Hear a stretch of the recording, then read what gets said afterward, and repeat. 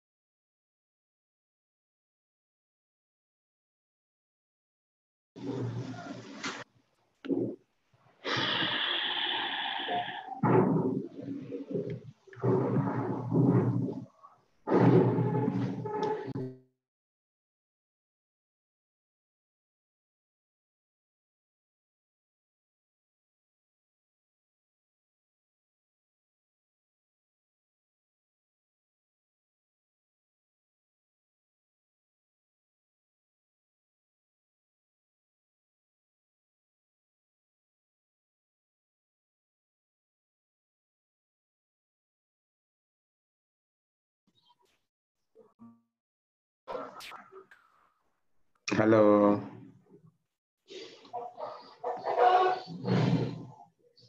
Hello. Hi, Rakula. We're just waiting for participants to join, and then Catherine will get us started. Welcome to everyone who has joined so far. We've got 18 participants online. Okay. Okay.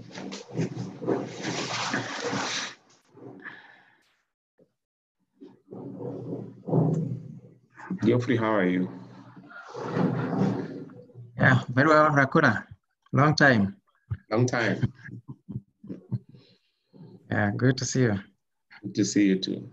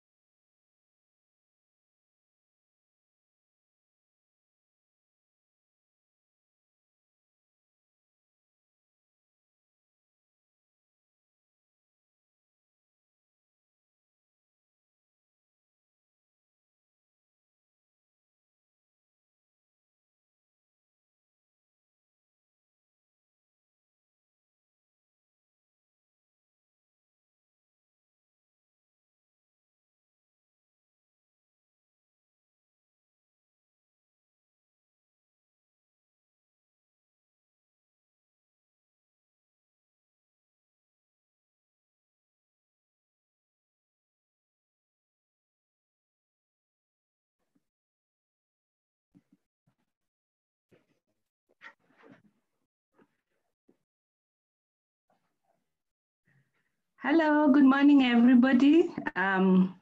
Welcome to the webinar. We'll just wait we can give 2 more minutes to any participants waiting to join us, and then we can start at exactly 5 minutes past 10.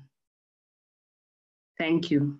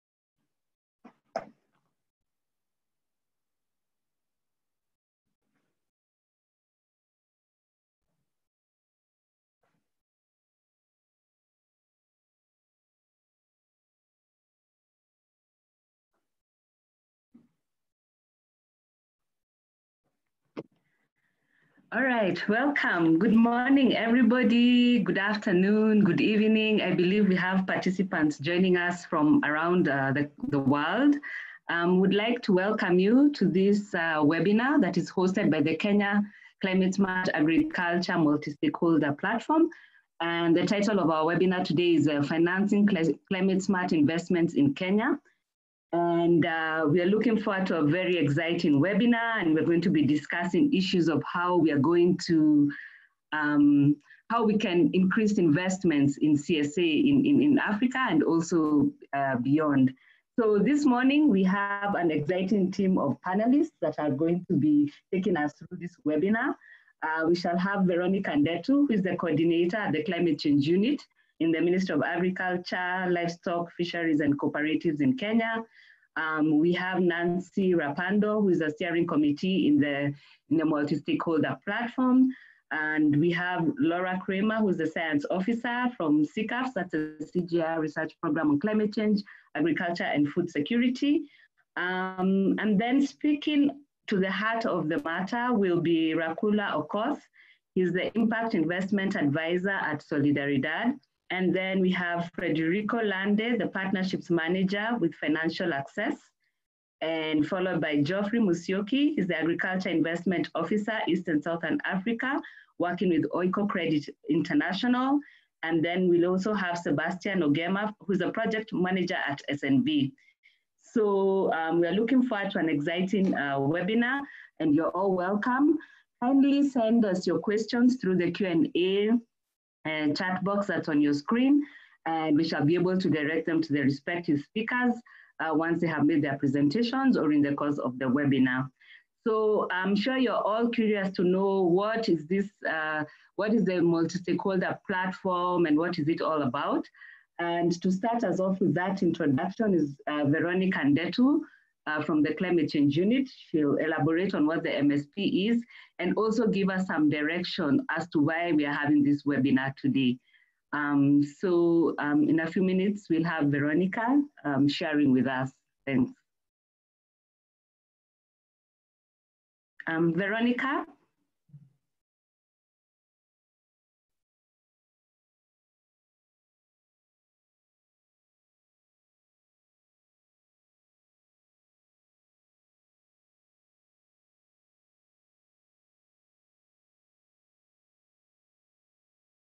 Veronica, are you there? Hello?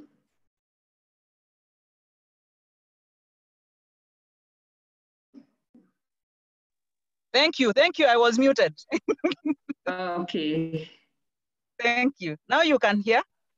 Yes, we can hear you very well.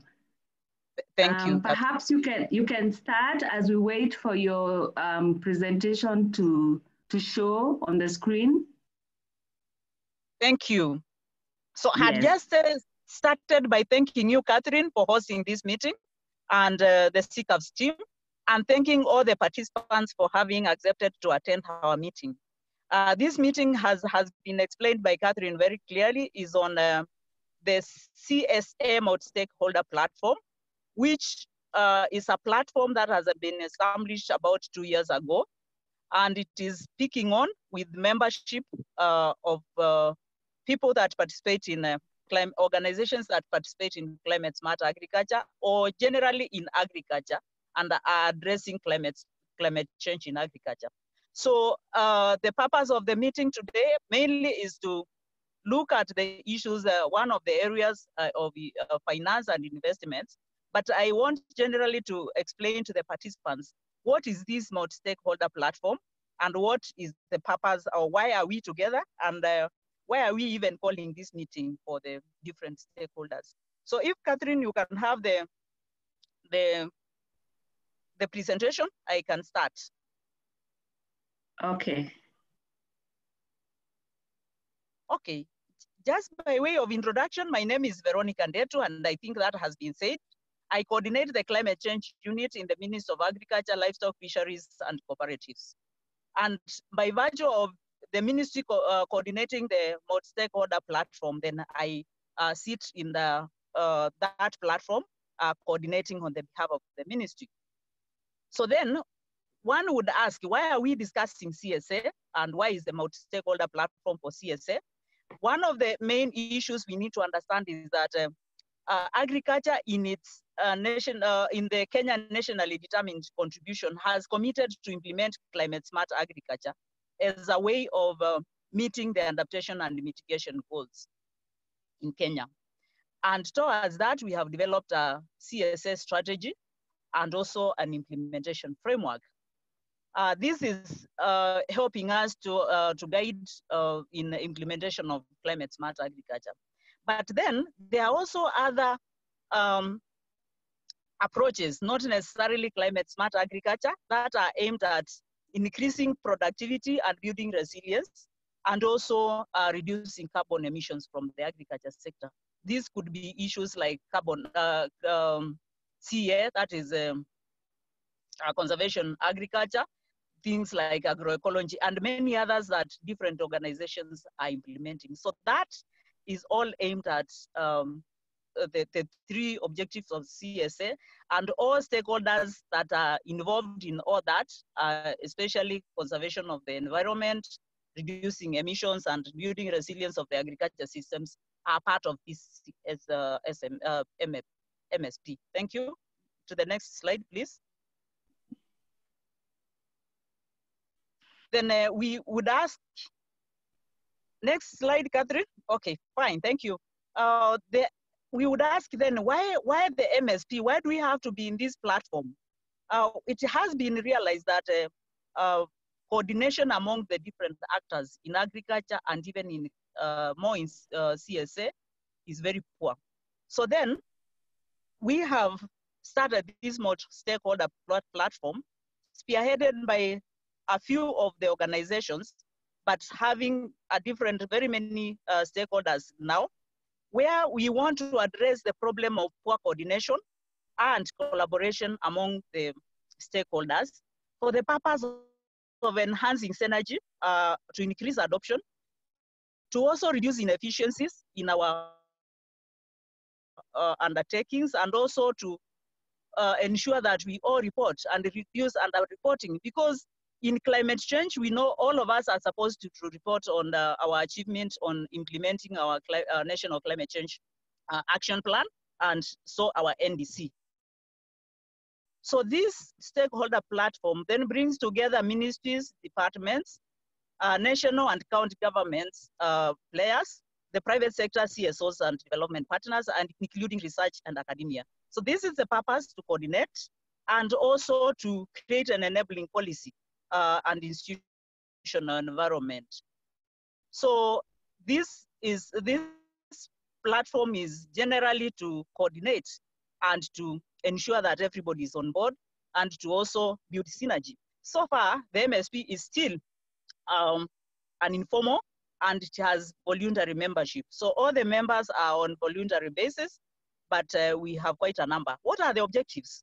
As I've just explained the purpose of the MSP, then the objectives include supporting profiling of CSA action, because for us to be able to know what we are doing, we need to know each other. So there is the objective of profiling. Also the planning, implementation, monitoring, and evaluation. We need to be able to support that. To identify opportunities for investments and link SMEs to investors, to support knowledge and information for evidence-based decision-making. So that is generally the policy aspect.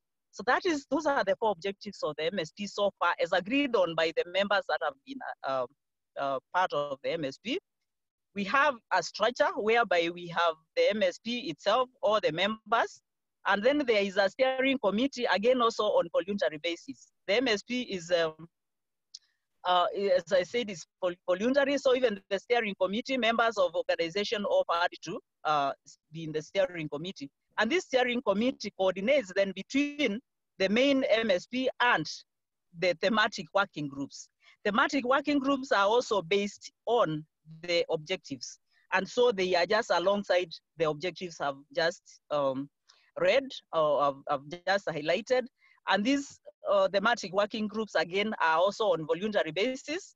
When we developed the concept of the MSP, members offered based on their interest, which objective they wanted to address. And so thematic working groups are based on that. Thank you. Then why do you want to belong, or why would any organization want to belong to the MSP?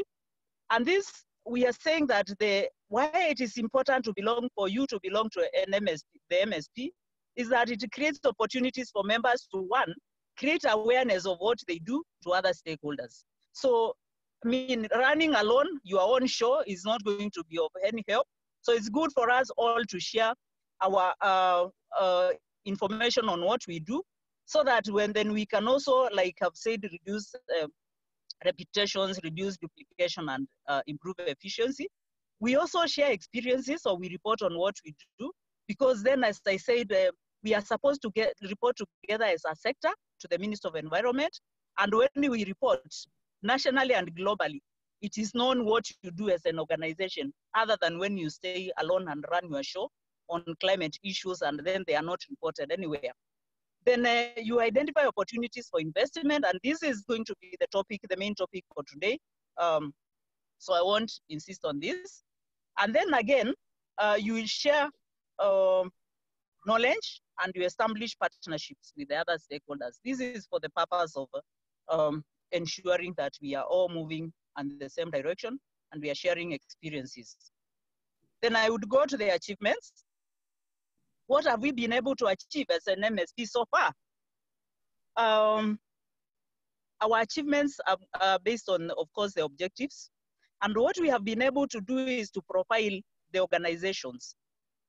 These organizations have been filling fact sheets, whereby they include what they do, who they are, what they do, and where they do it.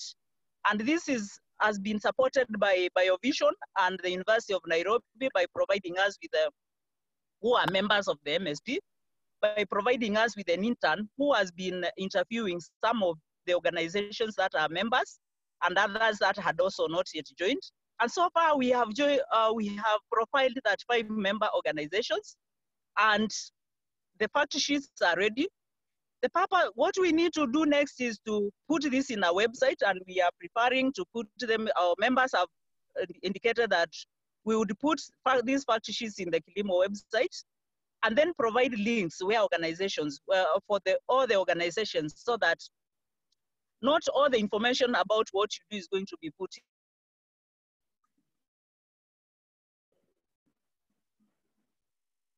in the Kilimo website, but then we provide a link. The planning and M&G and the reporting. Towards that, we have developed an M&G framework, which is now undergoing a stakeholder validation. And I invite all the members, those that have are participating in this.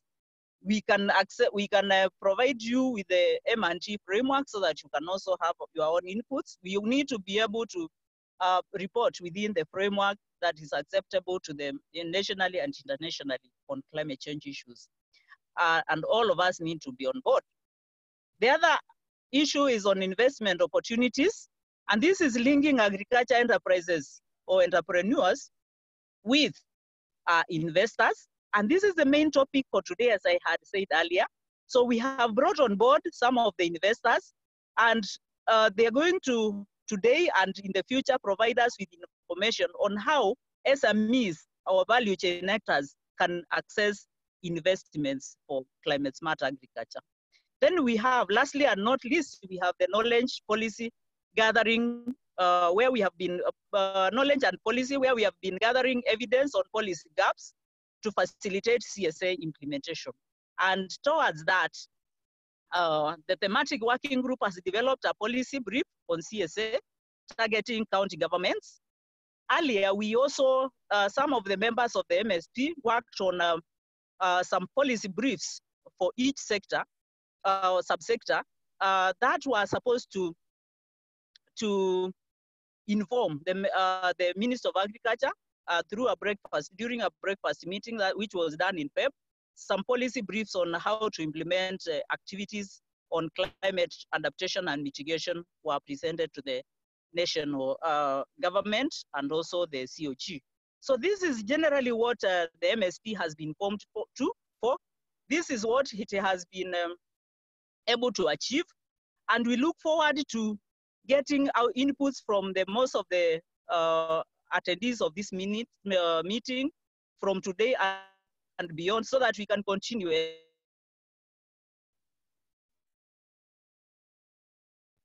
enhancing its objective in implementing climate smart agriculture. Thank you.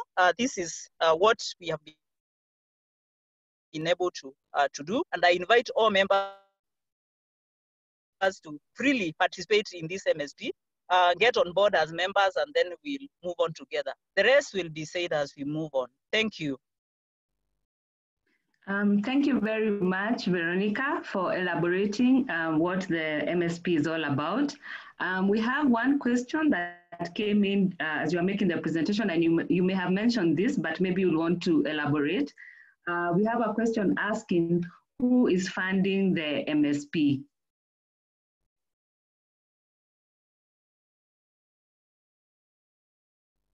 Okay, so I can answer this question right away.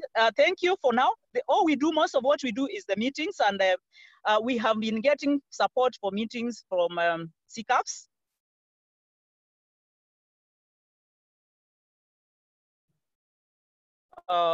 And then we have also organizations that have, but as we move forward, we would want more organizations and more institutions to come on board and be able to support. And I think that we are advancing towards that direction.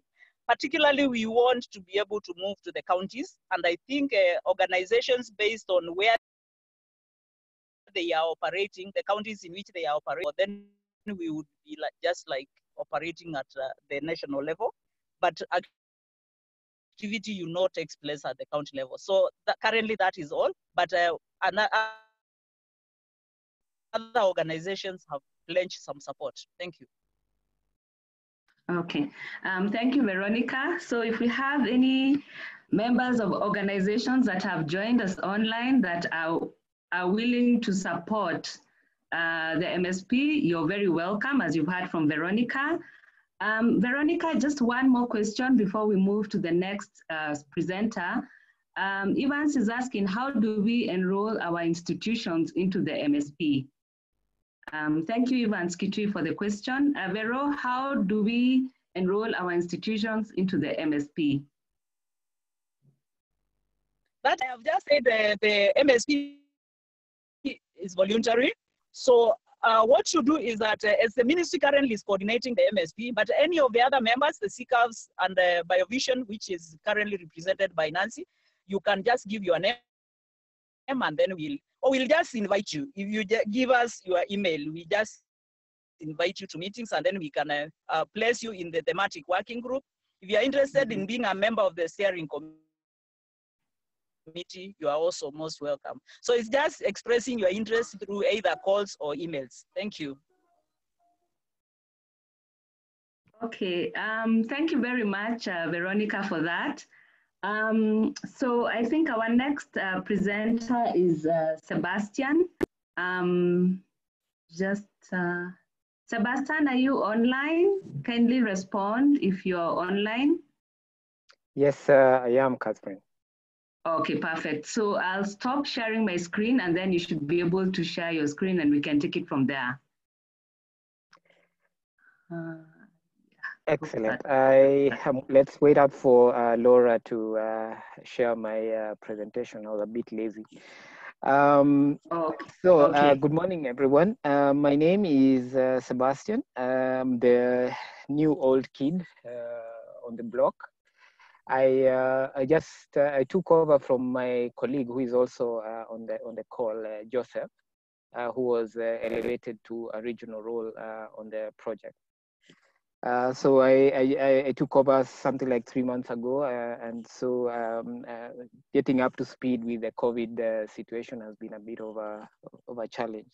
However, I would like to thank you first for inviting me to present. My presentation, I'm hoping I have only, 10 minutes, which I should be done by then.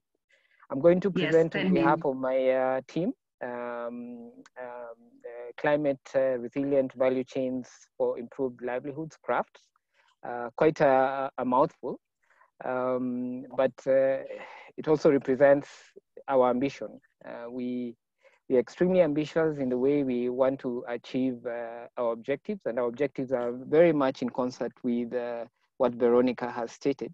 In fact, I'd written down one of my way forwards is to reach out to Veronica to see how best we could work closer. So we are a 5-year project.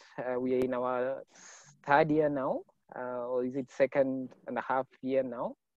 We are funded by the Ministry of Foreign Affairs of the Netherlands.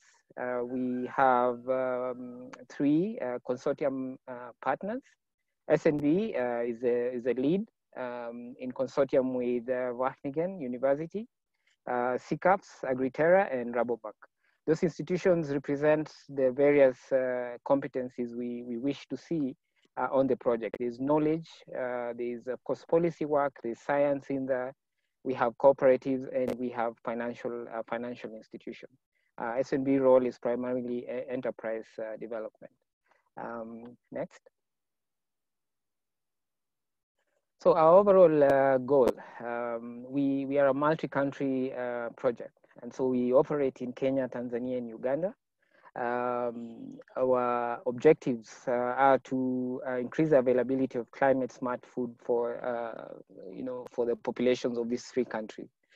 Our objectives, specific objectives, of course, resonate with why we are here. Adoption of climate smart practices amongst farmers, and specifically for agro enterprises.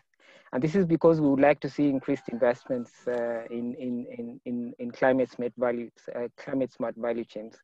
And then we recognize that for us to do this in a sustainable manner, we need an enabling environment that will ensure scaling and at the same time, support of the policy and market-driven initiatives.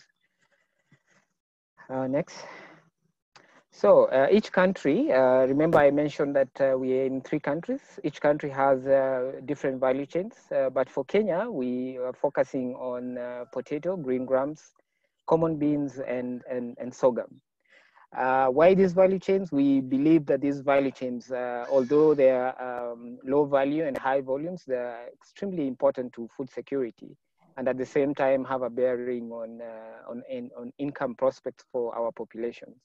And so you look at our target groups, we are looking at entrepreneurial farmers. Note here, entrepreneurial means those who invest for income. Then we see cooperatives. We have, of course, SMEs.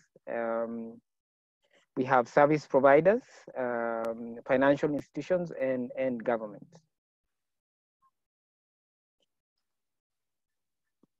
What is our approach? If you look at the collection of stakeholders that we target specifically, it's inherent in the project design that we foster an entrepreneurial community of SMEs and farmers, whilst not forgetting, government and enabling environment that comes with it.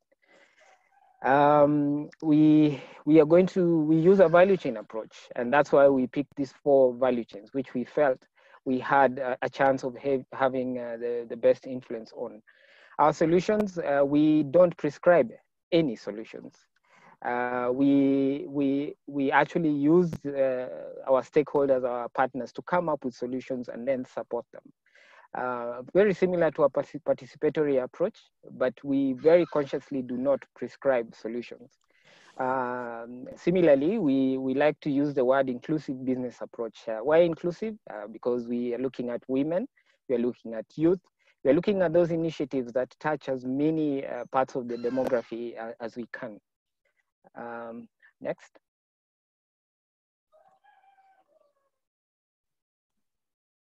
Next.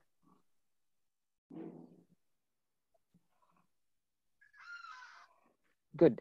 So since we are talking about investments, we are going to focus on one key component on the project. And I would like to specify that the project achieves all our objectives and all the approaches through 2 main principles. One is grant financing, and the second one is technical assistance.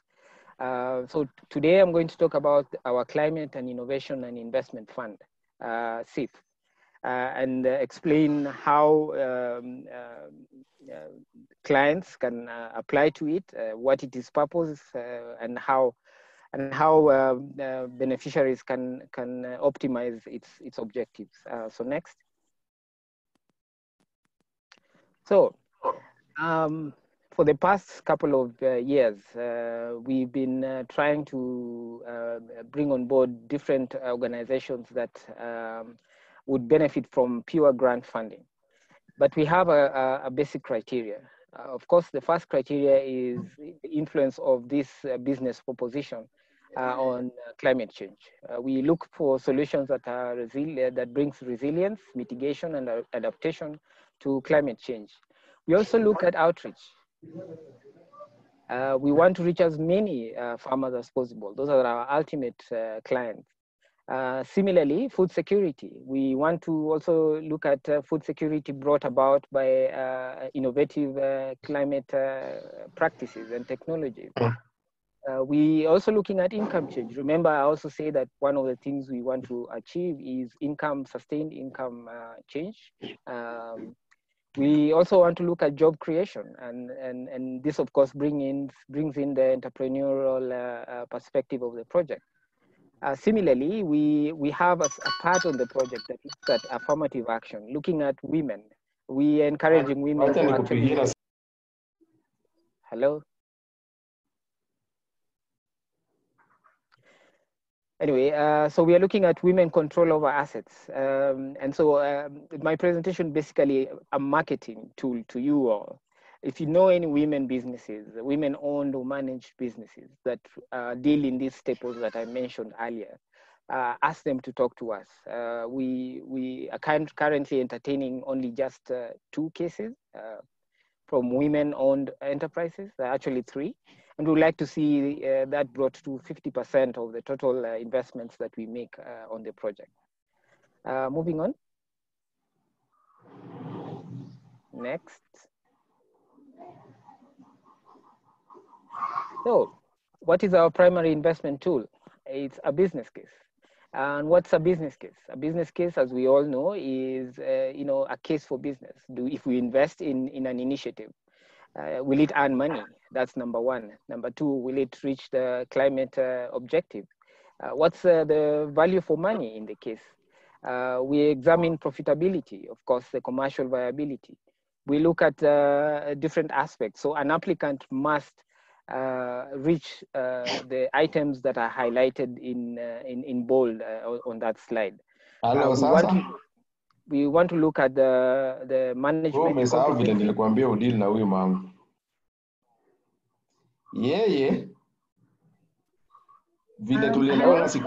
Hello, would you kindly mute yourself if you're not speaking? Oh my God. Kindly mute yourself, you're interrupting Sebastian. Thank you. Sorry, Sebastian, please continue. Yeah, Catherine, I was going to say, I was going to reach out to Rakula and say, I heard what he said, he should have more respect for women.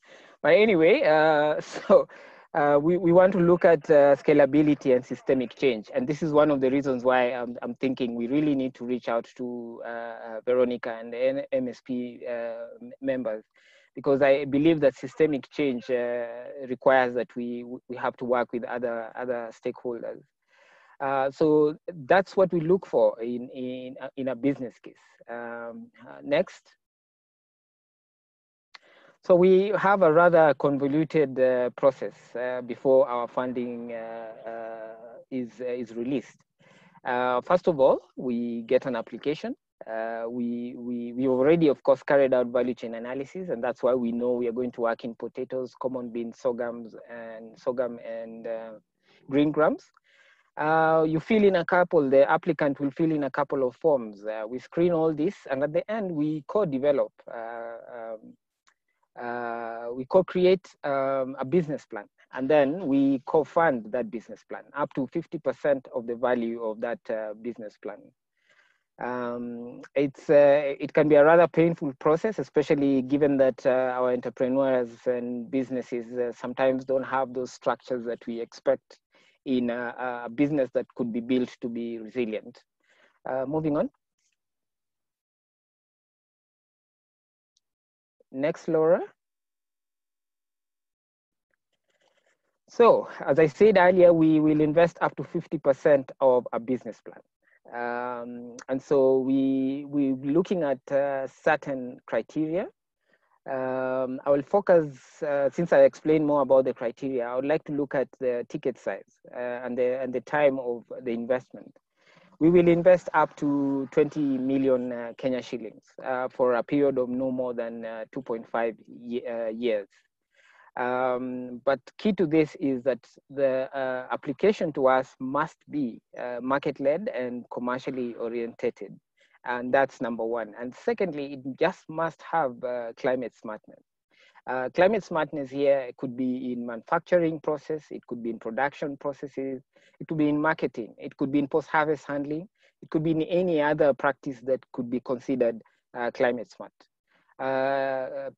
Pay attention to the value chains. Those ones are fixed. We cannot change that until we add, until and if we add another one. And then lastly, we must see the clear contribution to smallholder farmer livelihoods. Moving on. So I'll complete my presentation by sharing this, and I hope that I did justice to the marketing the project. If you know anyone that would fit the criteria shared above, all they need to do is go online to the sites mentioned on the presentation ahead of you, in front of you, and download those instructions. And if you have any questions, shoot me an email. My email is down there, and we can begin the co-creation process. Laura, next. I think that's it. Thank you so much, and I'm hoping that we will get some good applications through you all. Thank you. Okay, great. Great, Sebastian. Thank you very much for that enlightening presentation. And as we transition to the next panelist, we have some few questions for you, Sebastian. So kindly stay with us so that you can respond. The first one, which I think you already mentioned in your presentation, is how socially inclusive is the market-led approach? And I know you talked about targeting women and encouraging more women-led entrepreneurs or enterprises to join, but perhaps you can elaborate more, like, are you reaching out to young people? Are you reaching out to the disabled? And, you know, are you reaching out to other kinds of communities? And then we have another question from Bernard Kimoro. He asks, what are the mitigation interventions targeted and what sectors, subsectors are targeted? So mainly he wants to know the mitigation interventions. And finally, we have a question from Caroline Mongera, who would like to know, how do you qualify the innovative CSA practices and technologies? So perhaps you can take just 3 minutes to respond to this, and then we can be able to move on to the next presenter. Thank you, Catherine. You know, we can take forever to talk about these 3 issues. Social inclusion is, yeah. So as a general rule, SNB as an organization and all our partners are specifically conscious of those less endowed members of the community.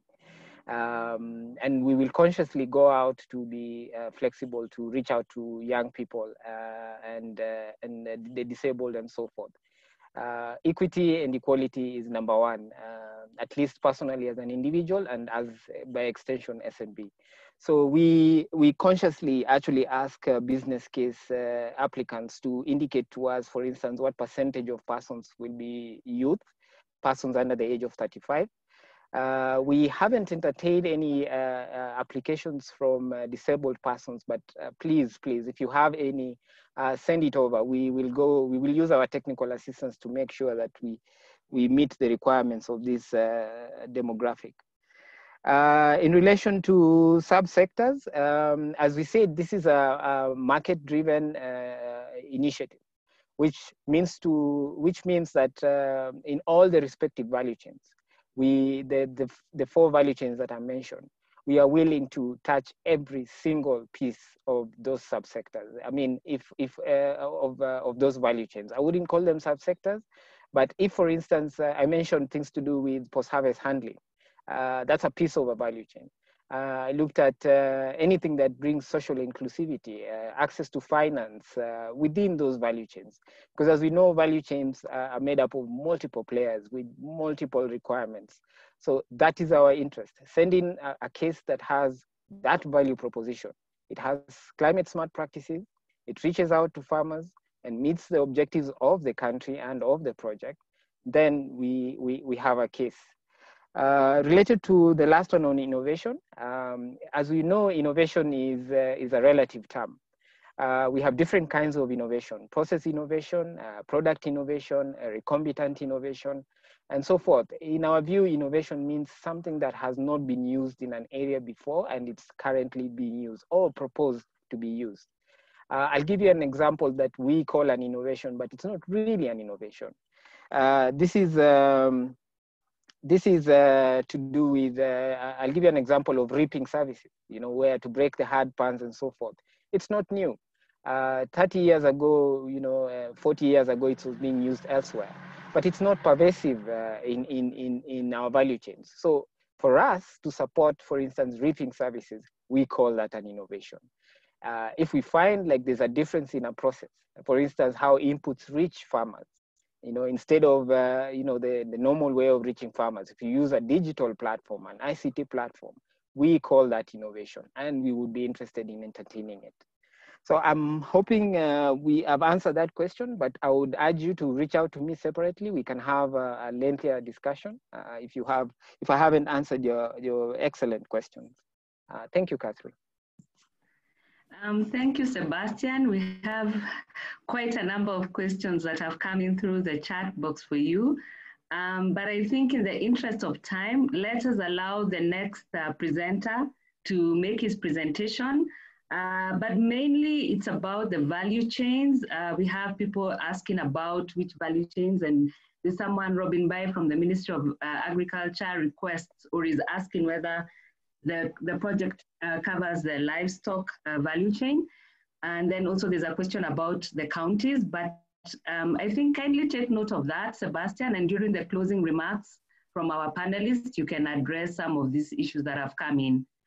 So for now, can we have a quick one, Catherine? I may be, I'm sorry for this, but I may not stay on until the end. So these are very quick ones. I can, if you give me a minute, maybe I can sort of just give in a word, and then Robin and Martin, we can continue the conversation. Is that okay, Catherine? I think it should be fine. It's the issue about the livestock. So maybe you can comment briefly on that, and then we move on. Excellent. So now, Robin, livestock is as a value chain is not part of our project, but this is what I always say. For instance, if someone was to come to us and say, we want to use sorghum for animal feed, you know, or something like that, and created a really, really good business case, then we would be impacting the value chain, the livestock value chain. But not really, we will not be addressing the livestock value chain, but we will be using sorghum, which is one of our value chains, to address an issue in a different value chain. That is how I would look at it. So in terms, I got also another question from Caroline, and that's why I really want to reach out to Veronica. I would like to see how best we can support the MSP to reach out to counties more. I know this is something that the project has been trying to do, and I would like to do that better, even if it means some sort of logistical support and so forth. Sorghum, from Martin, it's a very, very important value chain for us. We are studying what was put in the budget this year. We know it has massive implication on how EABL, for instance, which is the main buyer for sorghum in Kenya, is going to change its pricing structure. So I would like us to have more discussion on that. And thank you for bringing up that issue. Just to mention also that CCAFS is also doing our policy work. And I'm certain that this is something we'll pick up and study more, and possibly use the MSP as a means of discussing this issue. So thank you so much, Catherine, for giving me additional time, and thank you everyone for your questions. Okay, thank you very much, Sebastian. And yes, we do have Job Osumba, who is working with CCAFS, and he represents the, he works on the policy issues, and he may be able to respond to 1 or 2 questions that may come in. In the meantime, I would like to request Rakula, kindly make your presentation in 10 minutes.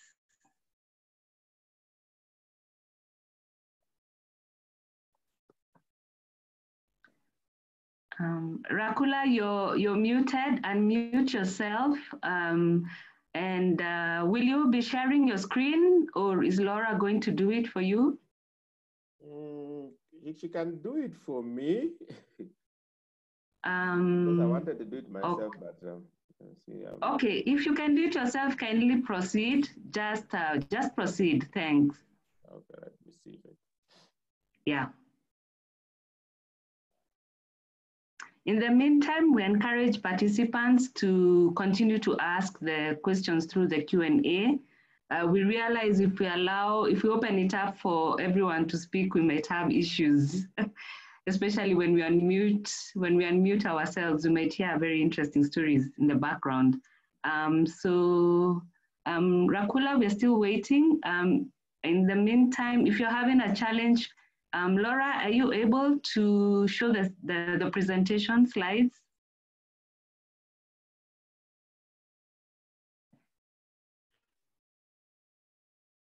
Rakula, Laura is sharing your screen, the slides, so perhaps you can unmute yourself and proceed. Okay, now, good morning, everybody again. And my name is Rakula Okoth, working at Solidaridad. I'm the Impact Investment and SME Advisor for the region. And today I'm introducing one crowdfunding platform known as Plus Plus. Plus Plus was launched this year, and it is European-based. It is a conglomeration of 4 NGOs that came together with one organization that has experience on crowdfunding called Lande.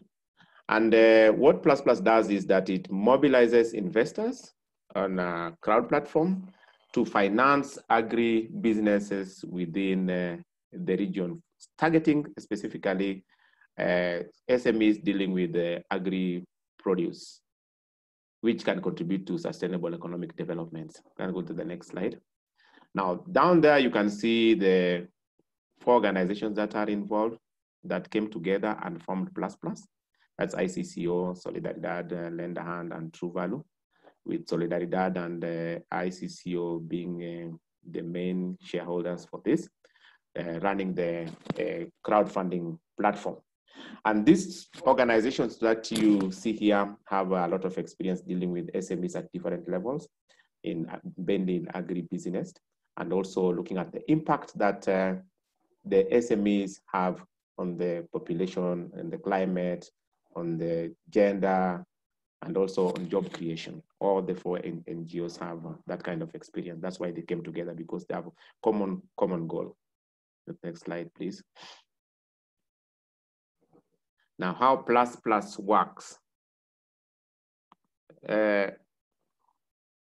We finance SMEs through crowdfunding. What it means is that the SMEs can borrow from different investors. So when you have an SME that meets our criteria, which you are going to see later on the slide, then we take your SME and float it to a number of investors. And the investors, when they show interest on the kind of investments that, the kind of work or business that you do, then we take the SME through the criteria that is needed by the investors. Then we float your SMEs on the platform. Can go to the next one. I'm summarizing everything so that I don't go like read every. Okay. How Plus Plus finance the SMEs.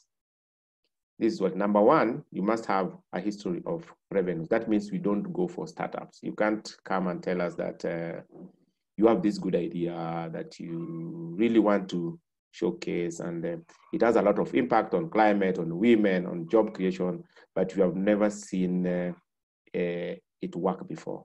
So Plus Plus does not deal with startups. That is one of the rules, because we base most of our work on whatever you have done, on the history. And we look at the revenues, even if it is small, but we look at it and we look at the potential of it coming, if it has the potential for it to come. We look at your business model. How are you planning to generate even the revenue?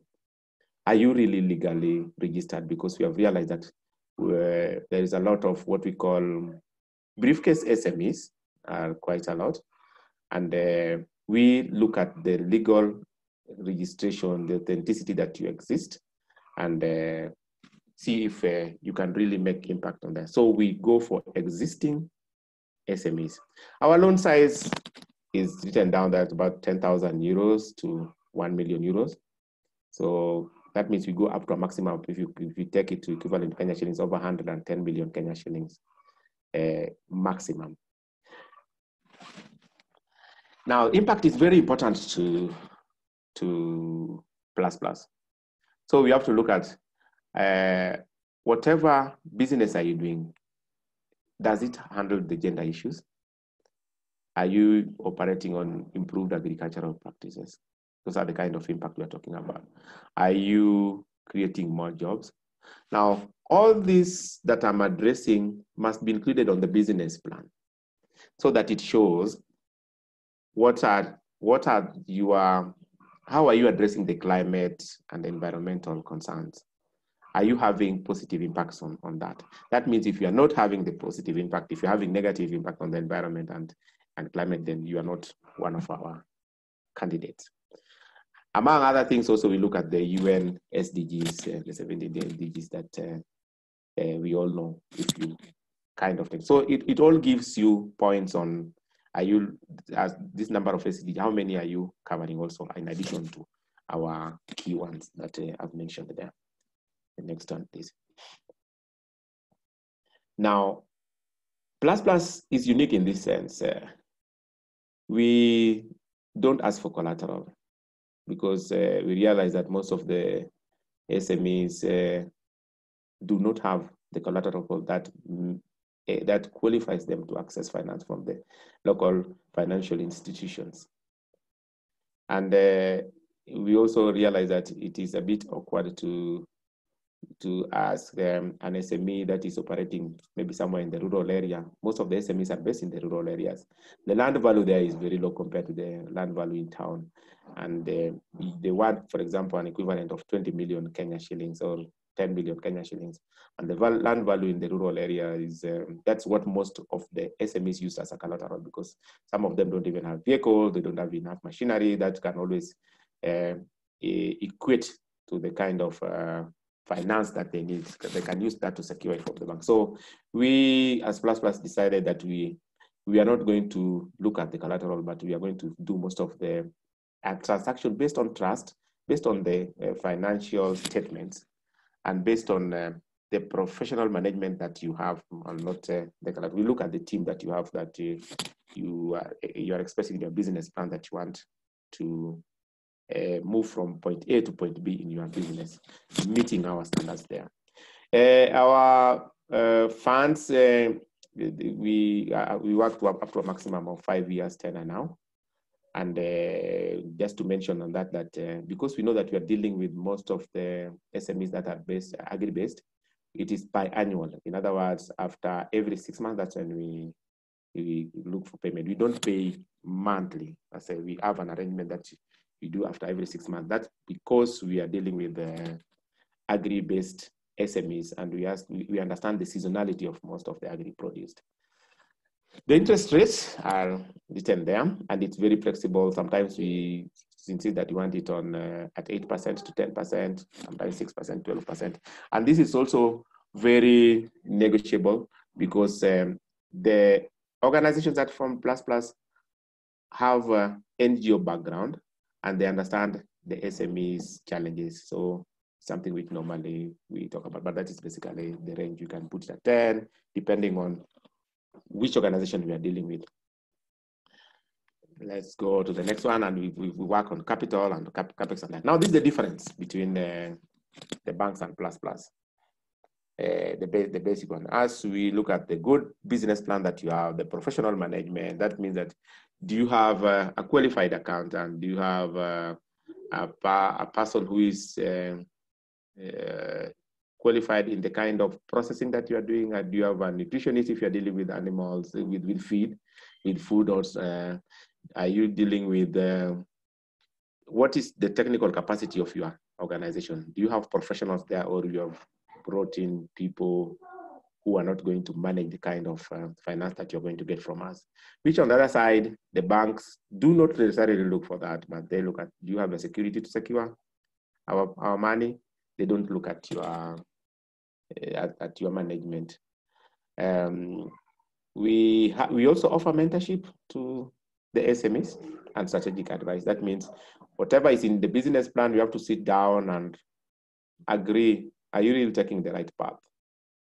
And we have expertise from different areas, from different regions in our different regional offices all over the world. If you are working on something on tea or coffee or even spices, then we can get expertise from our large network to give you mentorship on that. If it is on finance, if it is on accounting, it's on technical, we offer that to kind of, those are the kind of strategies we have so that it buffers the finance that we offer. And this is offered to the Dutch crowd, and the disbursement is dependent on the interest from the crowd that's likely to fund the disbursement. You can go to the next one. To apply on the platform, we need the basic documentation first to conduct a first check.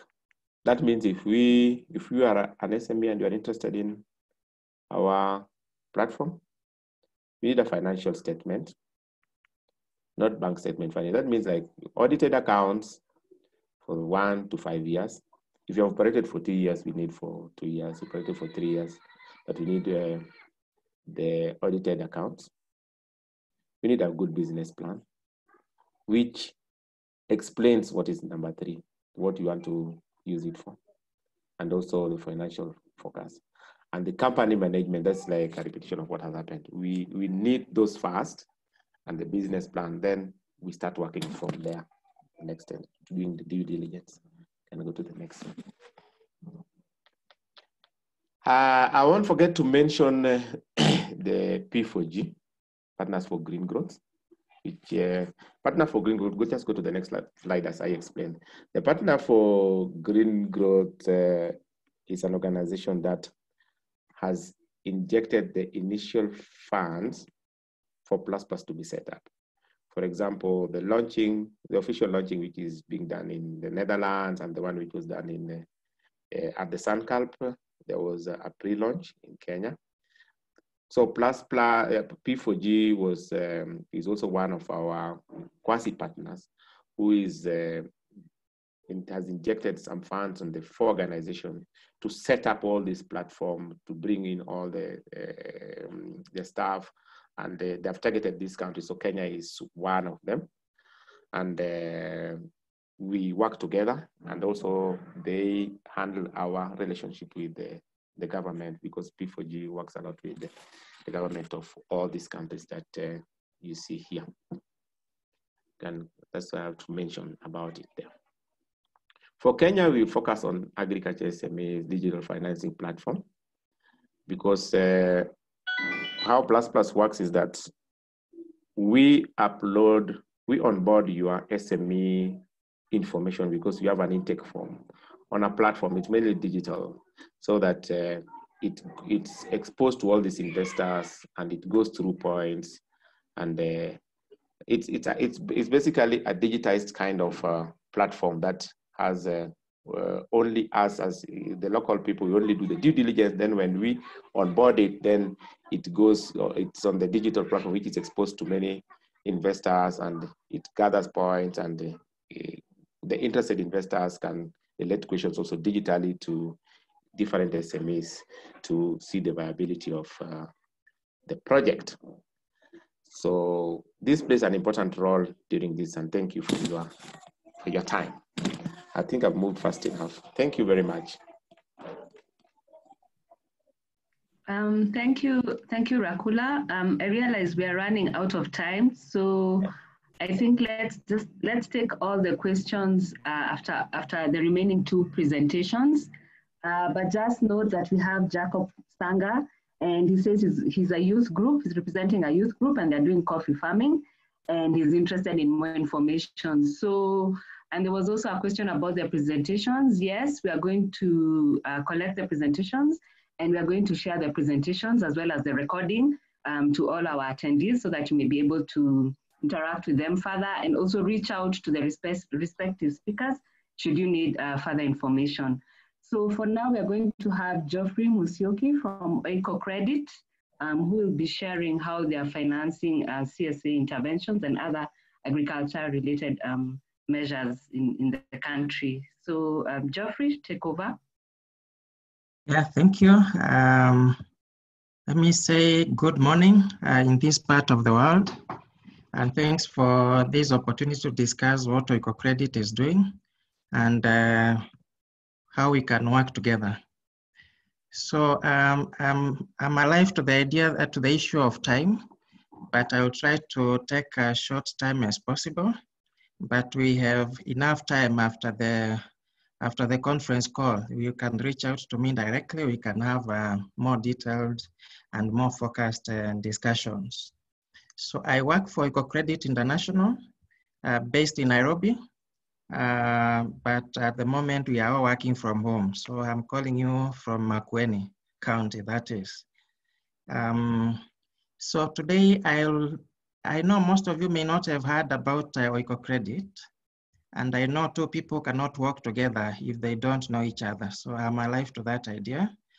And also I'll introduce you to what Oikocredit is doing with regard to agriculture and also with regard to climate smart agriculture. So the slides could be pretty brief, but ideally Oikocredit is an international lender. It's what we call it's in the class of impact investors. And it's also a wholesale lender in that case. So we provide funding to other lenders. We provide lending to microfinance institutions. We provide lending to circle societies. We provide wholesale lending to other local banks for on lending. And that could be one of the reasons you may not have heard about us, because we don't lend to individuals. We don't do retail lending. And just in brief, Oiko refers to an ancient Greek word, means house, homestead, community, all the world. So Oiko is not a Luo word. I think most of us could think that this is a Western Kenya name, but Oiko is a Greek word, means household, communities, and credit down there. Credit down there really means we believing in. It's coming from a Latin verb, credere, which means to believe. So Oikocredit is pronounced as one word. We don't pronounce that as Oiko. It's Oikocredit. That means we believe in households, we believe in communities, and we believe in the rural communities to a large extent. So that's a brief of what Oikocredit stands for, so that at least we have an idea of that. And we have a vision.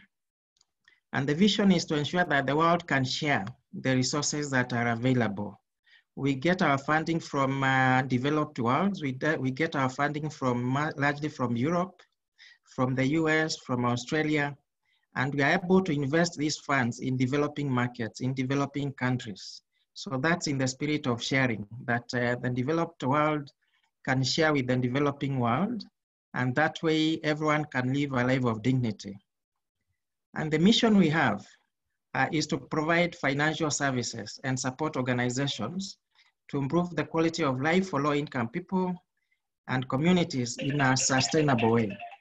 Sorry. So ideally, the idea is to ensure that the world can share, and the sharing is from the developed to the developing world, and the focus is to ensure that the low-income people and communities can improve in terms of quality of life.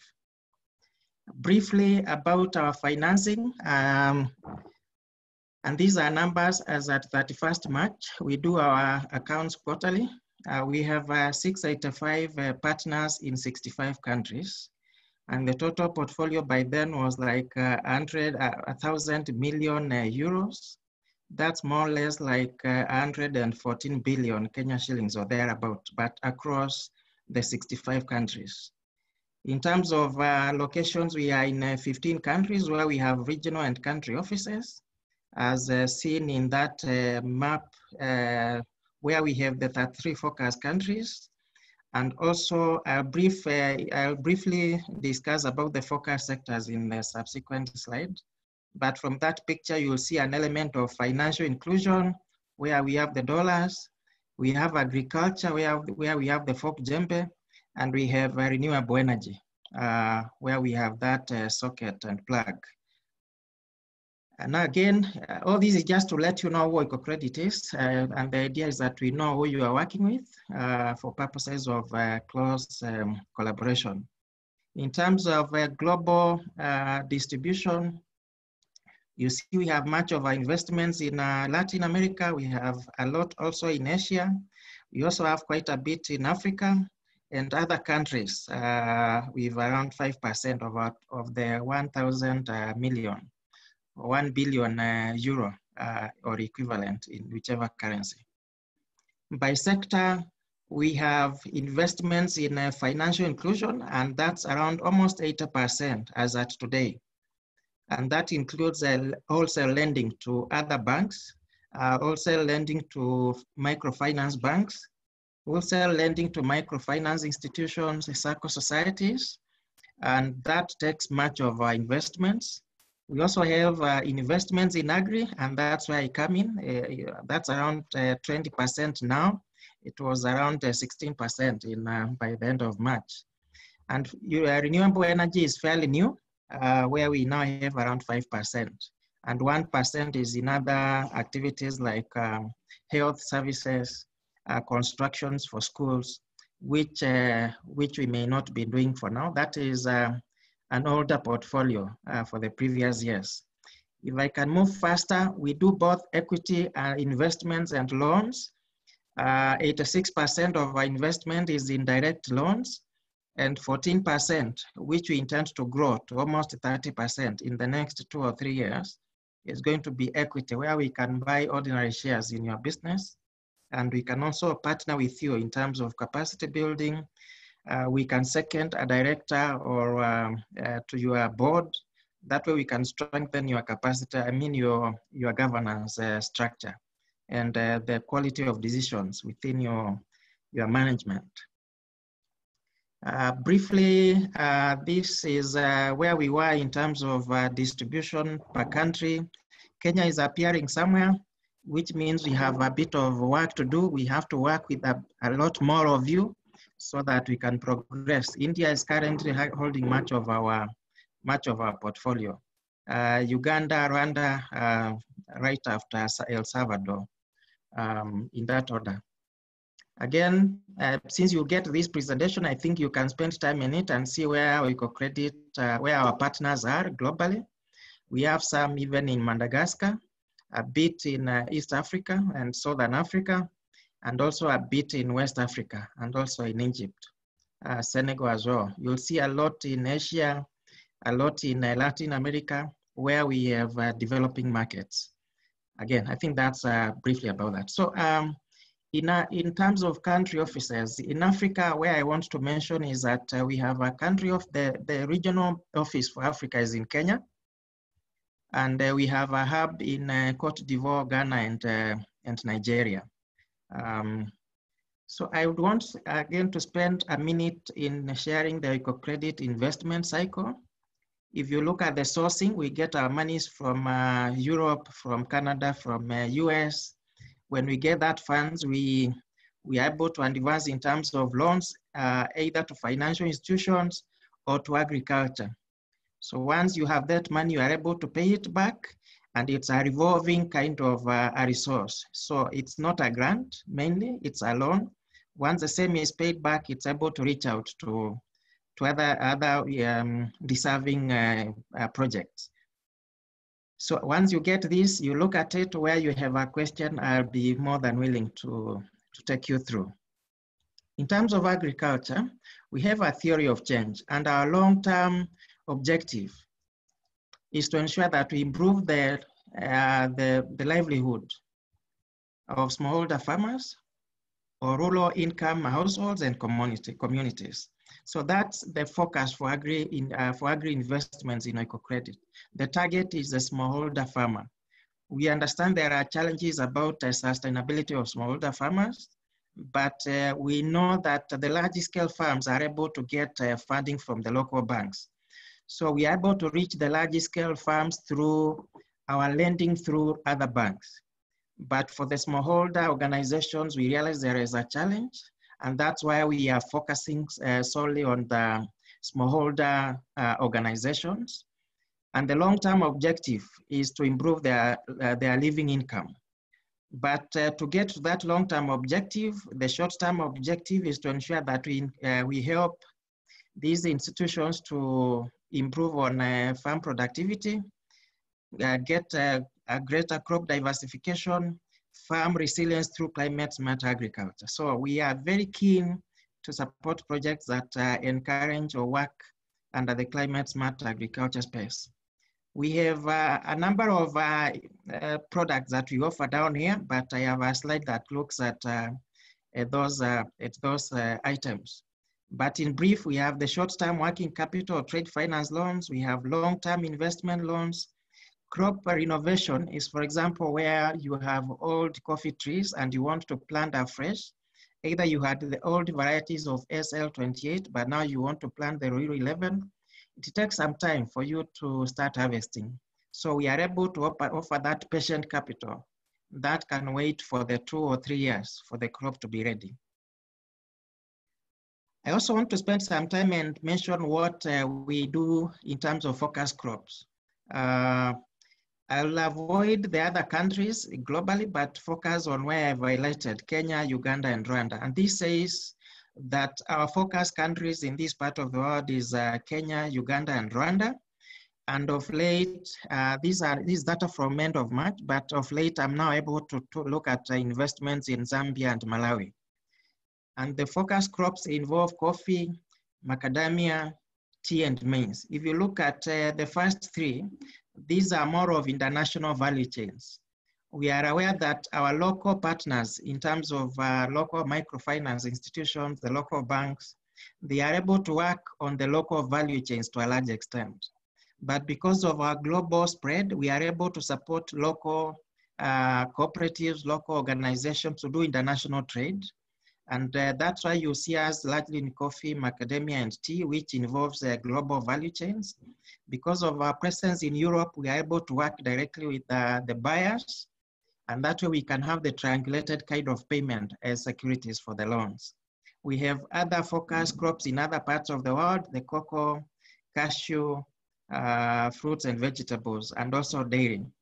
You'll realize that before last year, we were doing virtually everything.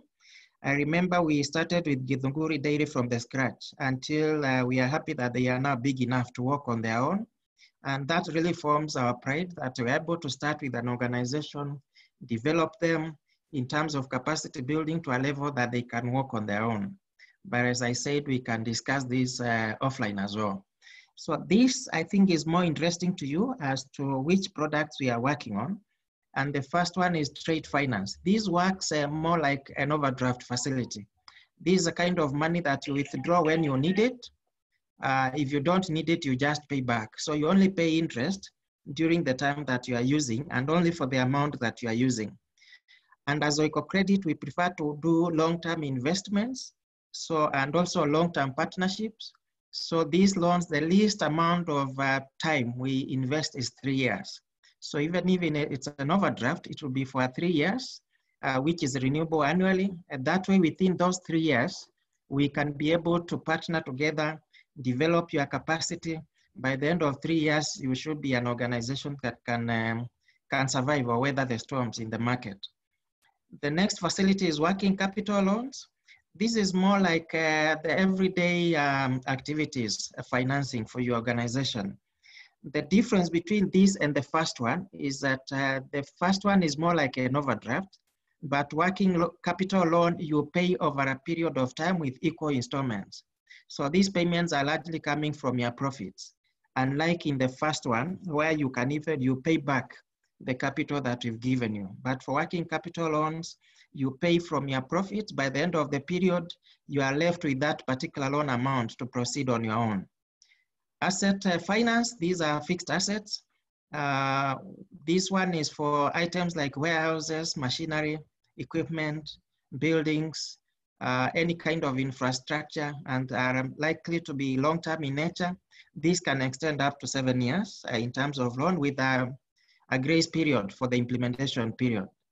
As I said, we do have a crop renovation or rehabilitation. This is a bit long-term. For example, if you want to plant a new tea plantation, a new coffee plantation, or you want to cut down your old tea or coffee plantation so that it can rejuvenate, it may require a bit much longer over time for you to start paying. So that's why it's a unique offering that we have. And the last one is equity investments. We have a staff in our office that work on equity investments.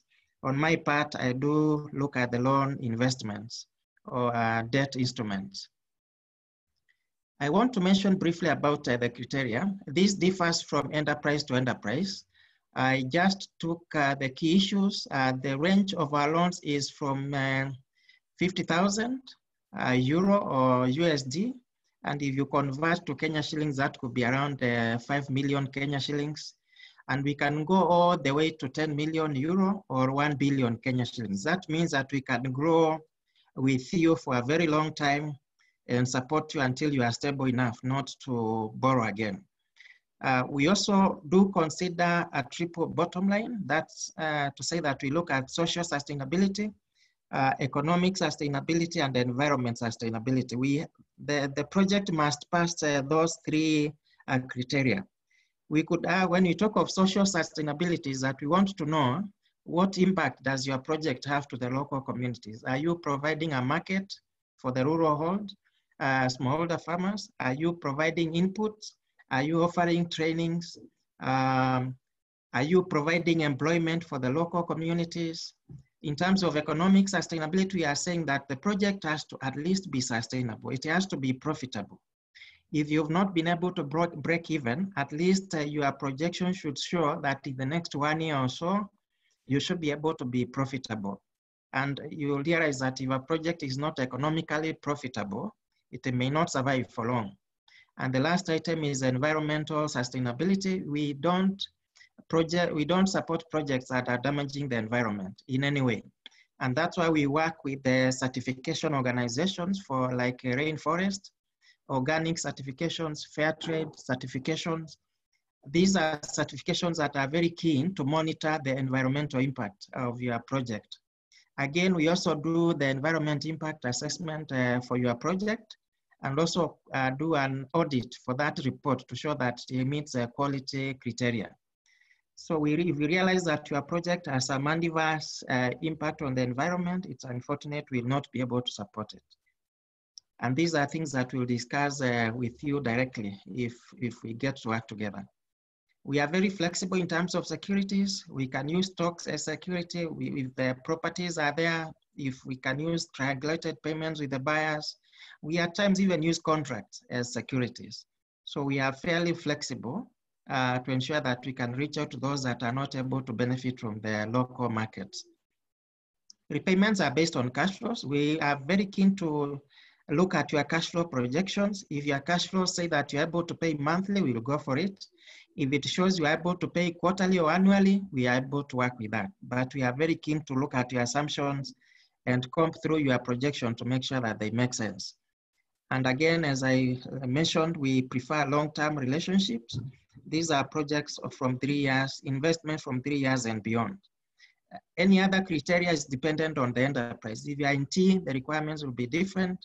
If you're in coffee, the requirements may be different, but we're able to discuss that Other basic requirements are 3 audited account statements, collateral if it's available. We may go for professional valuation, memorandum. And these are basic items that we believe each business has. And we have an application that we share with you, the business plan that Rakula mentioned, a strategic plan in that case. And if you have you are dealing with trade finance, you'll ask for supply contracts. And KYC documents relates to registration certificates, IDs for the directors and managers, and any other project-related documents. I'm aware of time issues. Allow me to rush through. I was just about to tell you, Geoffrey, to kindly wind up or rush through the slides because we still have. Actually, this is the last one. Okay, thanks, please. Thank you. Yeah, so we are working on very unusual times under COVID-19. So what we are doing now is we are supporting our existing borrowers, whether when they need the funding, emergency funding, so that they can survive the crisis. And we are also able to support them with the trainings and business continuity plans during this time, a scenario and stress testing models so that they can manage their cash flow as well during this time. And with regard to new borrowers, what we are doing now is to look at their documentation, prepare the proposal, submit, but approval will happen once the COVID crisis has been contained. So that's the end. I know it's very short time for me to discuss Oikocredit, but I'll open it up for direct communication. I had shared my email and my telephone number in the first slide for follow-up discussion. Sorry for taking more of your time. Thanks. It's okay. Thank you very much, Geoffrey. And just to encourage you to look at the Q&A chat box, there's some questions that have come in for you. So you can take some time to respond already. And like you said, you've shared your contact details. So our members and our attendees will follow up with you directly should they require further information. I would also like to point out that for those who are on Twitter, we have a hashtag Kenya CSA MSP. CSA MSP is in caps. Kindly tweet about the meeting and create some buzz around this. So our next speaker is going to be Federico Lande. He's from Financial Access. Federico, you have 10 minutes. I am sorry, but I hope you'll be able to keep to time. Otherwise, we may just cut you off. But anyway, no. Just try to keep to time so that we can wind up by midday as we had prepared for. Thanks. Yes, that's great. Thank you. Just making sure that you can all see my screen. Yes, we can. Okay, great. Thanks. And thanks for inviting Financial Access to speak in this panel. I'll try my best to keep it within 10 minutes. The first thing I would like to say, we've had quite a broad range of organizations in this panel, NGOs and investors. And I guess Financial Access is not really neither of them. We're not an NGO, we're not an investor, but we work together with NGOs and with investors and other parties to leverage and to scale finance in agriculture value chains in Africa and Asia. So we're a little bit of a hybrid beast. So the first part of my presentation, I really would like to try to explain where we come from. Financial Access is part of the Financial Access Group. We were part of ING Bank. And back in 2007, we split and we became our own entity, but basically our DNA is very much in the banking world. We started doing advisory assignments for large banks or financial institutions or microfinance institutions globally. Typical assignments were, for example, setting up risk management systems, process optimization, or even strategy implementation, especially in the space of agri-finance. And that we've basically done for over 20 years, starting from the 1990s. More recently, we turned our attention to agri-finance, especially in Africa and Asia, where we basically work providing both advisory services for smallholder farmers, as well as technology solutions for financial institutions, microfinance institutions, to be able to bridge the financing gap that exists in these value chains. We have a headquarter in Amsterdam, but we also have regional offices in Nairobi, Jakarta. So just briefly, a little bit of our track record. As I said, we work both with financial institutions and smallholders. That is basically our approach. We have completed more than 300 assignments, from the 1990s, working with banks, but also working with other parties such as NGOs in various landscapes. We have experienced over 45 countries. Our emphasis at the moment is really on Africa and Southeast Asia. And we've also worked along multiple value chains, including cocoa, coffee, rubber, coconut, etc.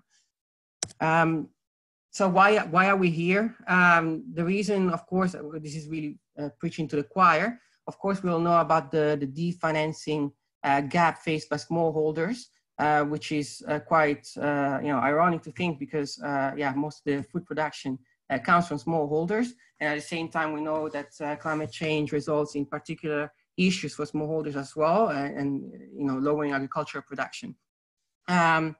So basically what we do is we try to work on two sides. The first side is with smallholders, and basically we have developed an approach where we our aim is basically to create an investable portfolio of smallholders that we can then link to financial institutions, for example, microfinance institutions, and we basically do the credit scoring for them. So we basically work with farmers. We try to see what data is available in a certain landscape, and we see, okay, we do our credit scoring, and we basically try to find which farmers are bankable, and so that we can form and basically group them in an investable portfolio and then bring them to a financial institution.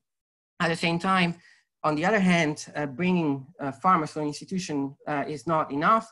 Financial institutions basically are facing specific problems in trying to get into smallholder finance, one being high operational costs and risks, of course. So on that front, we leverage our experience working with financial institutions, understanding their bottlenecks, their challenges. So we provide advice to them, and then we have also created in-house a fintech platform that can allow these financial institutions to scale their agri-lending while at the same time lowering their costs and their risks. So basically, this is a little bit what I've said already. Perhaps to add, we also work with To Scale. We are investment advisors for To Scale, so I think most of you are familiar with them. And we work with, it's basically an accelerator, and we work with their portfolio of companies, agribusinesses, on capacity building, and at the same time to help them basically raise capital. So we work with them throughout the whole process of structuring investments with impact investors, from the due diligence all the way down to structuring and disbursement. A little bit about our work that we do with smallholders.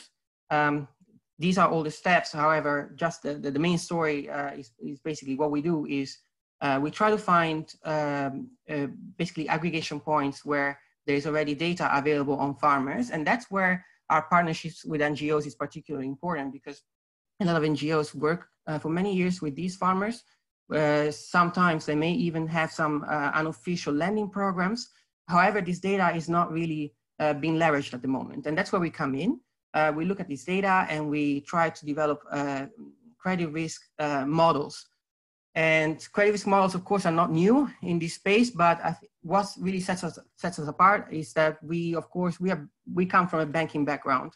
For us, what is important is really to understand the cash flow generation capacity of farmers. Other cash credit assessment providers may be looking also at more fintech data, for example, such as, for example, M-Pesa data. I think that is nice, but in the end, what really drives credit worthiness is cash flows, and that's basically what we try to do in our approach. It might be worth mentioning at this stage that in doing this, there are a few possibilities to partner with other organizations.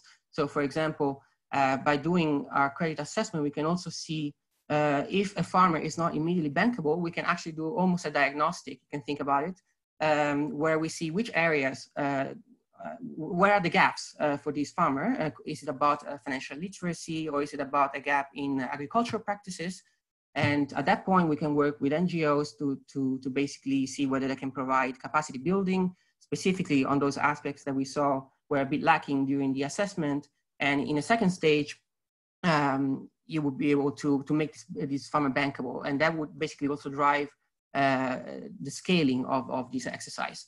And talking about climate smart agricultural practices, that's also something that we can do to include in this exercise by partnering with organizations and to identify, okay, what are some of the practices that are needed. We can also basically de-risk the portfolio for the financial institutions, because with better practices, say the risk, of course, goes down. At the same time, we also tweak our credit assessment models because basically if for any kind of practice that you add for the farmer, that you propose, that has an impact, of course, on the ability for the farmer to generate cash. So for example, agroforestry systems will lead to different to changes to the cash generation capacity of a farmer. At the same time, it also very much has an impact on the kind of financing product that the farmer needs, and that can also be taken into account once we reach these financial institutions that we work with. So the final step is really reaching the financial institutions and presenting this portfolio of farmers. Of course, it's a final step, but in reality, what we do is always we try to do it all in parallel, so that once we start working with farmers, we also start engaging the financial institution immediately, so that we can make sure that once we bring this portfolio to them, it also makes sense for them from the point of perspective of their KYC requirements or other processes, so that we are all aligned from the beginning. And the final step, of course, is that we also work with impact investors, because in the end, we want this scheme to be scalable and to rely on private funds. In the beginning, of course, we work with donors. It also very much depends on the level of sophistication already with the farmers. If there's already a lot of data, already NGOs have been working for a long time, then donor money will basically be a lot less. But in other cases, when there is not a lot, and you really need to work on capacity building, then of course you rely more on donors. On the last part of our approach, that is, once you generated this portfolio of farmers, you can bring it to a financial institution, but that in itself does not solve the specific issues that these institutions are facing. And I come from an impact investor background. I work a lot with financial institutions, and understanding really the challenges that they face in terms of high operational costs that makes it very costly to engage in smallholder financing, and also very high risk. So what we've done here at Financial Access, that we've developed our own fintech platform to be able to solve also that part of the puzzle. Lande Access, we've launched it recently. It's basically, it's a modular solution. It's a low-cost SaaS solution, so it's basically highly modular. As I explained in a few seconds, there are a few different modules that we provide for financial institutions, and it integrates with any financial institution, regardless of the specific systems they are already using. The first module is a data collection module, what we call Lande Access Collect. It's basically allowing financial institutions to do their data collection in the field digitally. So we're providing an app which loan officers can basically bring with them on a tablet and basically gather data all in the tablet through a questionnaire that is already set in the tablet. At the same time, a loan officer can also track GPS location, take pictures, but also upload documents. And basically this is bringing cost efficiency to the typical process of having to onboard customers.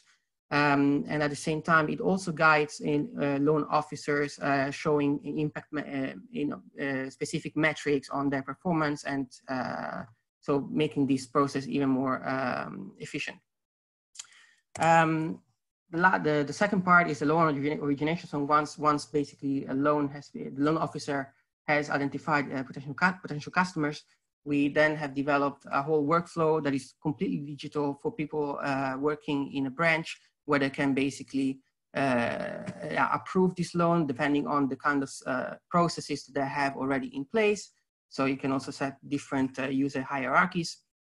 And we see that this contributes to reducing credit turnaround time and also further increasing operational efficiency. The other one is credit risk assessment. That's basically what I touched upon. This is also something that we use with our smallholder farmers. We basically create credit risk models for financial institutions to invest in smallholders. And it's also possible with these models for an institution to see specifically under which area a farmer may have gaps, for example, so that even the financial institution can see, okay, perhaps we need to work on capacity building on these areas so that this person could become a customer shortly in the future. Yeah, and last is something that we are currently piloting in Ghana.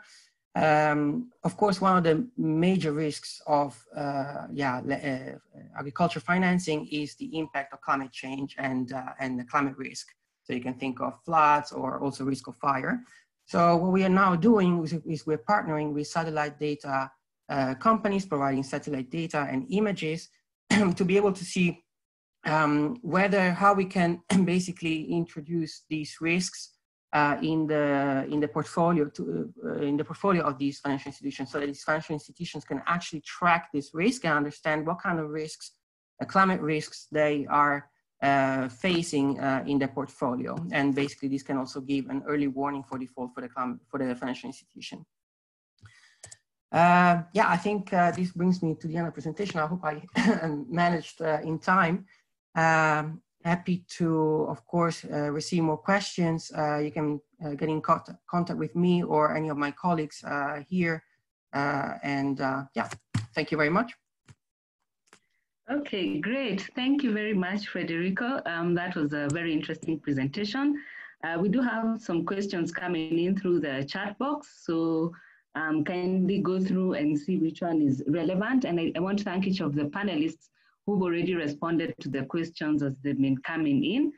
And yeah, so our next presenter is going to be Laura Cramer from CCAFS, and she'll be talking about the policy work that MSP has been doing, because in order to have an enabling environment to finance CSA investments in Kenya, we do need to engage more in terms of policy. So I'll invite Laura to share some of the initiatives that the MSP has been undertaking so far. Thank you. Thanks, Catherine, and good morning, everyone.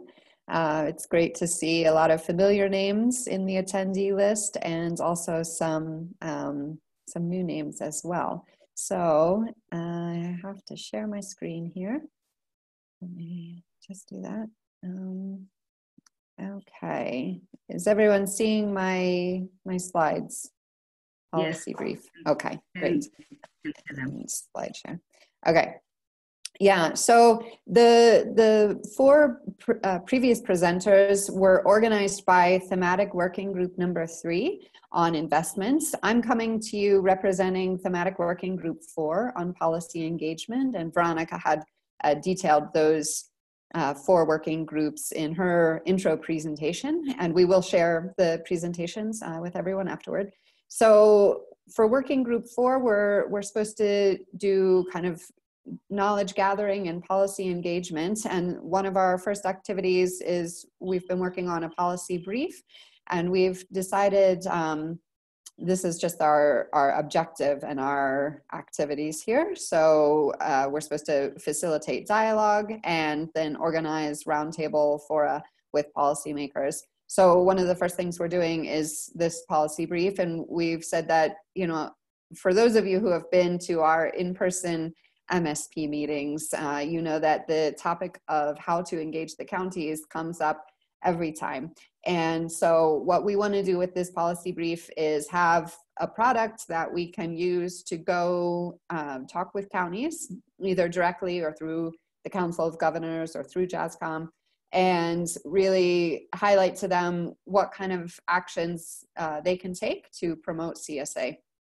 And so we had presented, I think, at our previous in-person meeting, I can't remember when that was, but we had presented an outline, we've worked on it, we have a draft ready, And it's 4 pages right now, and we have some concrete recommendations that I'll present here, and then I'll invite other people or everyone on this call. If you want to make comments, I will make it available.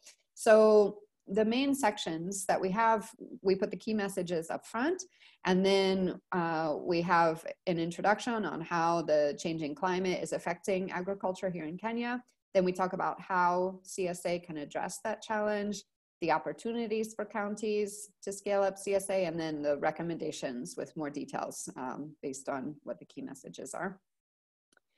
And so these key messages that come right up front, the first one, of course, is that climate change is an added challenge to, there already is a long list of challenges facing the agriculture sector in Kenya.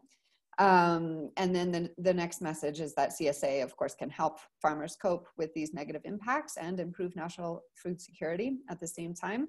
And the counties, through their devolved function in agriculture, can help promote CSA by developing policies and strategies and allocating budget to those activities to foster CSA. That budget allocation, I think, is really critical. Stimulating value chains and markets using CSA practices, and we have some really nice examples here from the investors who have just presented on what some of those opportunities are. So maybe linking up counties and farmers can help stimulate that.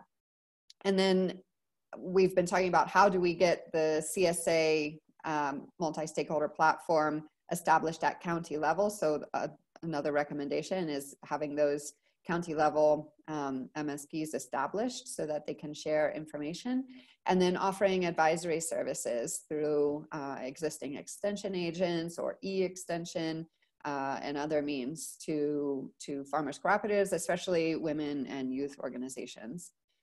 So we have the draft ready. There's a shot there on the left of the first page of it, and you see I've numbered the lines to make it easier to collect feedback. So instead of sending out a Word doc and having 20 people send in tracked changes, we thought it would be easier to have a form. So I have an Excel form to collect feedback. So for each section, people can type in what comment they have, what lines it refers to, or what page it's on. And that way we can collect that feedback and improve it, because we did it as our thematic working group, but we want to get some buy-in from the larger MSP as well. And so we'll make this available, and I'll send it out after this meeting. And if everyone who wants to can send in the filled comment form to my email, that's l.cramer@cgiar.org, by the 8th of July, then we can improve the text and move it forward. So the next steps then after this are to collect those comments by the 8th of July. And we can't act on all of them.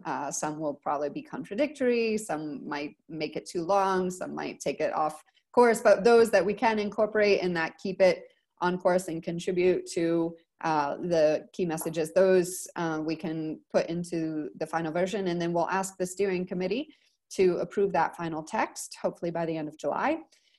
We'll look for a graphic designer to give it a nice professional look. And so if anyone here on this call is a graphic designer or has skills or knows someone who can help us with that, it would be great to hear from them.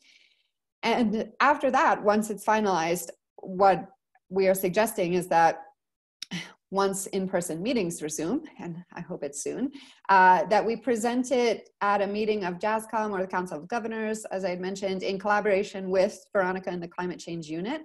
And I think even on the call, we have some representatives from those bodies here. So that's kind of the first step. And then I know we have members within the national MSP who are working at county level, so we can even work with you to also go direct to specific counties where you're active and possibly also present it there. So that's the end of my presentation. I never talk very long, Catherine, so I'll hand it back over to you. I'll stop sharing my screen, and thank you very much. Okay, thanks very much, Laura. Perhaps we can have the master slide now on the screen, because I don't think our next presenter has a PowerPoint presentation. But just in terms of, I just have one announcement. We are trying to take a record of our attendees and participants in order to follow up later. And we have two who have registered as, one is Oppo, and the other one is 4JAUC3, something like that. Would you kindly share your full names and email address on the chat box so that we can be able to add you to the mailing list? So thank you very much to all our panelists so far, and thank you for taking time to respond to the questions that are coming in through the chat box. And for any that will remain pending, we shall be able to find a way to respond. So if you put your question along with your name and email address, whoever it's addressed to will be able to respond to you. So I would like now to invite Nancy Rapando. Nancy is a very critical member of the multi-stakeholder platform. She's part of the steering committee, and she's been, providing us with energy to keep the MSP going. And she's going to give us some wrap-up comments, some closing remarks, and also add some insights as to how the MSP is working and how we are going to move on from here. So Nancy, you have around 10 minutes so that we can be able to finish in good time, and so that we're not locked out of the platform. So Nancy, you're welcome. Okay, thank you. Thank you very much, Catherine. And allow me to first thank the presenters of today who have put together all these and made sure we have a successful day. And again, to the steering committee that has gone around ensuring that we get the panelists and we get the day moving. But most, I am part of the steering committee, but also the thematic group on investments and partnerships. And we decided to put this day together for private finance or blended finance. One of the things that triggered me is because one day I sent to an entrepreneur two calls. One was a grant and another one was actually the Plus platform. And he actually told me, I am an entrepreneur and I believe in private finance. I believe I can service the loan. It's more long-term and it's more stressful. I was actually taken back, but I think that's the motivation I had to ensure that those coming on this platform are talking on how to support SMEs with either blended or private finance that are long-term and can really make them grow better, rather than the one-year grants that always take them back. Talking about that, I want to inform the participants that we will continue as a thematic group on investments, finance, and partnerships to bring more investors on board to look at what public finance or donor-led finance that is there, and bring the presenters to the multi-stakeholder platform so that they connect with you and be able to give you information on which type of finance is out there to support climate smart agriculture. I would like to say that as a way forward, I would like to say that we've been doing profiling work, and we have profiled 35 organizations work. And to say that the fact sheets are ready, we shall be sending them back to the members to confirm that that's the type of information they want to be published out there. In case you feel to be like being part of the MSP, or you feel your organization is yet to be profiled, we have sent Veronica's email in the chat box. Please contact her anytime and she will get you into the MSP and will get you profiled. I would also like to say that Laura has presented about our policy work. Our policy group is working hard to put a lot of evidence together, but also the climate change unit is working with a number of organizations to facilitate evidence gathering to support policy work, both nationally and globally. And we have requested the steering committee that the next multi-stakeholder platform meeting brings all this evidence together to be validated by the MSP before being presented to the national or the global policymakers. So the next multi-stakeholder platform, probably that is coming very soon, will be on policy and evidence. Towards the end, we also have our M&E group that is working on the indicators. We are already at the process at an advanced stage of reviewing the CSA indicators that have been developed. And probably in one of the coming MSPs, we shall be validating the M&E framework and seeing how the different organizations will use it. So as a way forward, first of all, just like the church, because I go to church, we do an altar call. We are calling on more participants into the MSP, and as I've said, please contact Veronica, contact any of us who has even been on the panel, because they can easily connect with us, connect with anyone who gave you the link, connect with Veronica, and we also have a Google group that you can also register in, and we are ready to share that with any of you who approaches us. We're also calling on partners who would be willing to support this initiative. CCAFS and BioVision have supported this initiative for the last 2 years, but going into 2021, 2022, we are seeking for more support, but we are also seeking for support for those ones who can take the MSP down to the counties. So thank you very much if Sebastian is still around, because he showed a lot of willingness, and we are willing to have as many organizations as possible to help us to land into the 47 counties. To just finish up, once again, allow me to thank the panelists again for creating time for this. The participants, we've had 70 participants who dropped slightly to 64. That means we've managed to hold your concentration. And the steering committee that has worked around this and ensuring that the day is successful. Thank you very much, and to CCAFS for hosting this great day. And most important, Catherine, for having the good moderation done today. Thank you very much, and please keep COVID safe. And that's the end of my talk today. Thank you. I was informed by Catherine that the moment I finish my speech, that is when we shall close off. So I have officially closed the meeting, and please go well and keep safe. Thank you very much.